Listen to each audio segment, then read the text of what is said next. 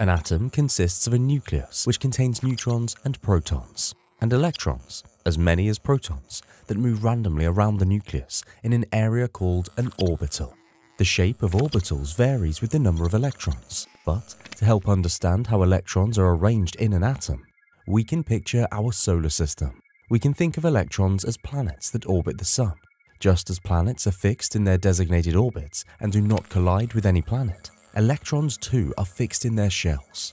Each electron shell has a specific energy level, and each electron shell can hold a certain number of electrons.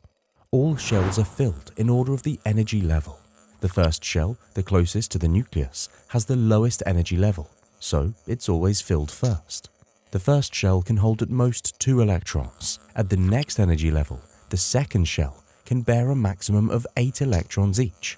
The third and fourth shells can hold 8 and 2 electrons respectively.